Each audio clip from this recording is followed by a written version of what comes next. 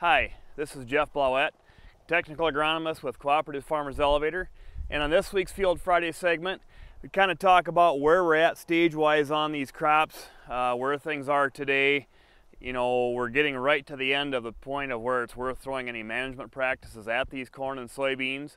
So I thought I'd look at where we are, kind of show you what we're looking for as far as when is it time to just say, you know what, we're far enough, we're done. So let's take a look at some of this development on this crop. So for corn, you know, we typically talk about fungicide applications. You know, we're done with that basically on most of the corn, but it's right around tassel or shortly thereafter, kind of that R1 stage. So where are we at today with most of this corn? So I've got a few ears here of some different development. These are both actually, or all three of these are actually out of the same plot, but I'll highlight what stage they're in and show you where we're at with some of this stuff. So if we look at kind of this ear, what the silks look like, and then what the grain development looks like, this is probably what I would say is an early R2. We've got some blisters starting to show up, pollination is done, the silks are kind of done their thing. This is what it looks like before you husk it back, but they're starting to turn brown, but there's a lot of, you know, lighter blonde color to it yet. This would be an R2, an early R2. This would probably be getting towards an R3. You got pretty well brown silks. The kernels are starting to get some color to them. They started to fill out some for sure. So this would be kind of what you'd say is the end of the fungicide window. We have brown silks, and we're, like I say, we're both mostly past this today. So that's what that looks like. And then the next stage of development here, this is a full R3.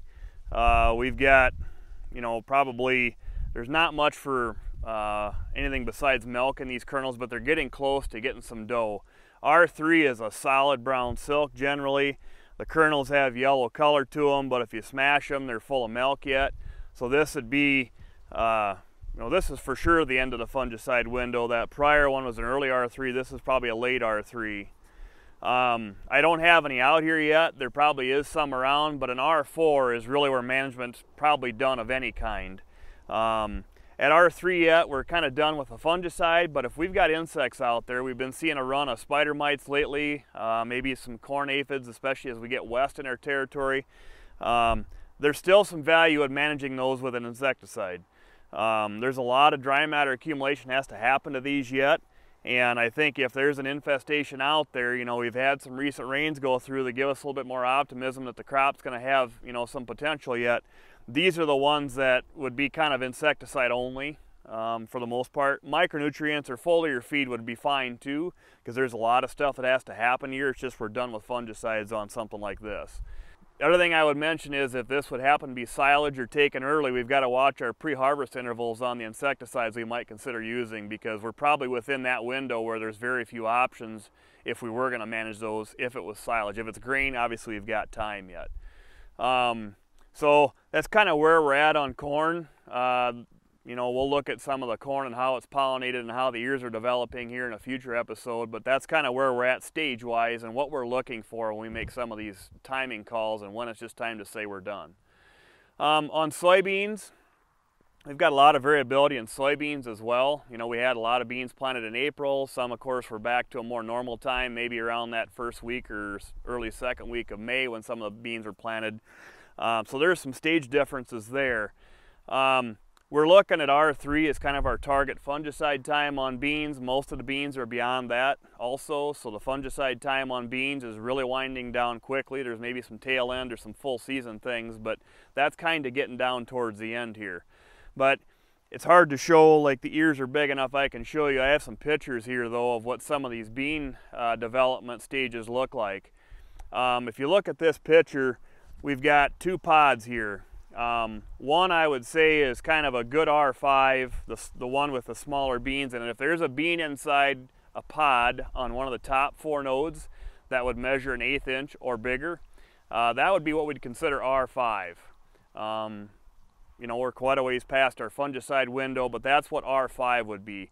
R6 would be closer to this top pod. I didn't have any R6 pods that I could find just yet, but this one's really close. And basically what R6 is when that pod has when that bean has that cavity that it lives in completely filled, this pod really shows that we're really close. And so that would be when we're for sure done throwing management practices at it when we get to R6. Again, these pods are something on the top 4 nodes of the plant, so near the top of the plant, not the bottom of the plant, because there'll be beans that are filling that cavity on the bottom of the plant yet and not even close to the top of the plant. So that 4th node down is the key to look at as far as staging beans. So again, R6, we're going to say we're done, we're far enough along. So what's this R5 where a lot of these beans are today? How long is that window?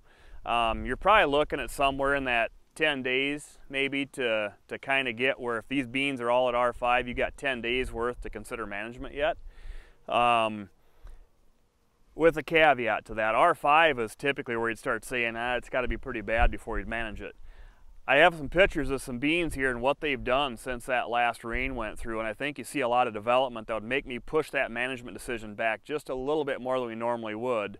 So if you look at this, I've got a picture here of some of some clusters of flowers that have recently pollinated. There's a lot of bean potential there. Those beans saw an opportunity that it had some more nutrient availability because it got some moisture, and it all of a sudden decided, hey, I can still add some more yield potential. So you can see a couple of clusters of new pods here that are developing, and even the top of this plant, you can see there's still even some flowers here that are still trying to go. So if we see that, which we do see in quite a few fields, I'm going to push that management decision back maybe a little bit more than I normally would, because there's a lot of yield potential in those late developing flowers and pods, and if we can keep those happy, we're probably going to gain the yield potential to pay for our management practices. Again, I say we're past the fungicide window. Anytime if you're in the air today with planes spraying spider mites, that's probably the main target we're fighting right now. I haven't really seen much for aphid development, but there is some spider mites that are really starting to take off in some fields. It's well worth having a foliar feed in there because these beans are trying to do a lot. They're filling grain, they're even finishing pollinating some flowers yet, and you can see a lot of this early pod development still starting to go. So those beans are really busy. A little bit of a boost of foliar feed's probably well worth the money, and especially with the commodity prices we have today. So that's kind of what we're looking for as far as staging this crop. Where we're at in a lot of cases today, there's extremes on both ends. There's probably some dough corn out there on some earlier planted faster ground. There's probably some, that's just tasseling on some late planted after cover crop stuff, but this is the bulk of where we're at. So just thought I'd make mention of that. Generally we're done by now, but with things the way they are, the late rains, and like I say, spider mites, when they come in, they can really start to raise havoc, and we get back to these hot weather patterns, they just seem like they're continuing to expand, so I want you to be aware of that. So with that, that's this week's Field Friday segment, and we'll see you next week.